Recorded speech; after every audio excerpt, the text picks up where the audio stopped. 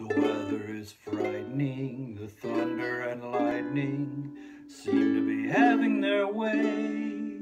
But as far as I'm concerned, it's a lovely day. The turn in the weather will keep us together, so I can honestly say that as far as I'm concerned, it's a lovely day. And everything's okay. Isn't this a lovely day to be caught in the rain? You were going on your way, now you've got to remain. Just as you were going, leaving me all at sea, the clouds broke, they broke, and oh, what a break for me. I can see the sun up high, though we're caught in a storm. I can see where you and I could be cozy and warm. Let the rain pitter-patter, but it really doesn't matter if the skies are gray. Long as I can be with you, it's a lovely day. Isn't this a lovely day to be caught in the rain? You were going on your way, now you've got to remain. Just as you were going, leaving me all at sea, the clouds broke, they broke, and oh, what a break for me. I can see the sun up high, though we're caught in a storm. I can see where you and I could be cozy and warm. Let the rain pitter-patter, but it really doesn't matter if the skies are gray. Long as you can be with you, it's a lovely day.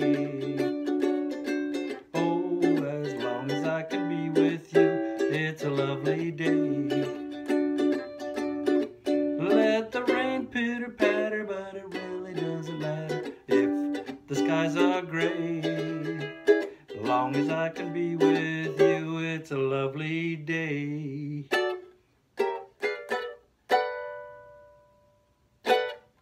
This is a great song. Of course, Irving Berlin wrote it back in 1935 for a movie called Top Hat, I believe, with Fred Astaire, who introduced it, singing it to Ginger Rogers, who was none too thrilled to be caught in the rain with him.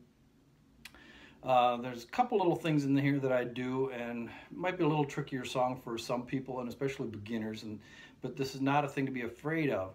And that is, again, this is another one of those songs that has an F sharp minor 7, which if you use the finger number system, it's kind of a stretcher because there's a gap in between this, in between your strings. So it's 2-4-2-4.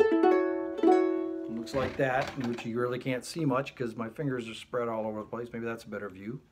2-4-2-4, and you can move this all around, make that same shape, and practice it. But at this location, it's called an F sharp minor 7, as well as probably a bunch of other things, which could be doggone hard chord. That could be the name of it. Eventually it'll come very easily for you if you practice it. There's an F sharp minor 7. The good part of it is the next chord then is a B7, and you've already got this finger planted, your pointer finger is planted on that second string, fourth string, second fret. So all you're gonna have to do is do a little pivot right here and leave that one on there, and you have a bar. And you're going to use your middle finger then to get your 1, 2, third string, 3rd fret, and that's your B7. So you're going from a F sharp minor 7, which is, and then you're going to go to a D diminished, which down here is a 1, 2, 1, 2, and then to an F sharp minor, which is, it's 2, 1, 2 open. Looks like this, kind of like a G7 shape, only moved up. That's a F sharp minor. Okay, so let's see if there's any other unusual chords or strange chords in here. I don't think there are really. Those will be kind of your stretchers. And the one other point that I will point out, and that is in the section where it goes, and I'm looking quickly for it here, where it goes, oh, the clouds broke, they broke, and oh, what a break for me. It goes from an F sharp minor, which is that shape I just talked to you about, 2, 1, 2 open, to a D7, the clouds. Now the D7 that I'm going to play there is what I would call the Hawaiian D7 or two-finger D7. So you're going to pick up this pointer finger, and now you have 2 open, 2 open, and a lot of you may play your D7 that way.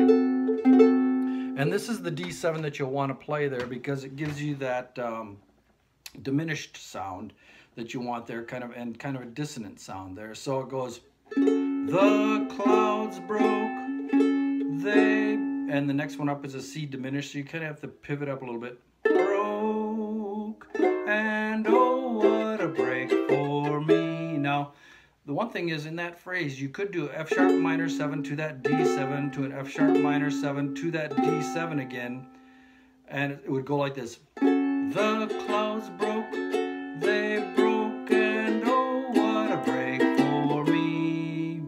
But what happens here, at least in my mind, harmonically it works okay there, but what happens here is when you go to the C diminished at that other word broke, it lifts up your spirit because that's what's happening here lyrically. It goes, the clouds broke, they broke, and oh, what a break for me. It starts to lift you up musically through the lyrics. So C diminished works there, but if you struggle switching from that right away, you can play that other D7.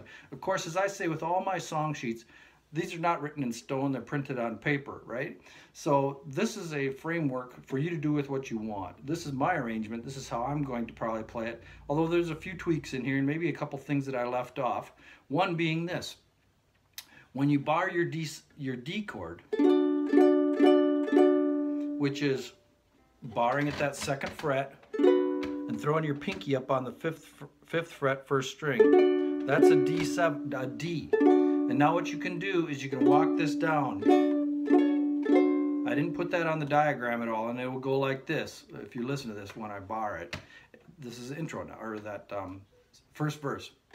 Isn't this a lovely day to be caught in the rain? Now here comes rain.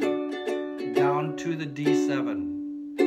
You were going on your way, now you've got to remain. Here comes that F sharp minor 7. Just as you were going, leaving me on. Now I'm kind of sliding my fingers down at and making a different chord here, but I didn't diagram that chord. Leaving me all at sea. The clouds broke, they broke, and oh, what a break for me. Oh, I can see the sun up high. It's too fun not to quit it. Oh, I can see where you and I could be cozy and warm. 3rd time through, let the rain pitter-patter, but it really doesn't matter if the skies are gray. As long as I can be with you, it's a lovely day. Have fun. It's a great day. It's a great song. Thank you, Irving Berlin, for writing these great numbers.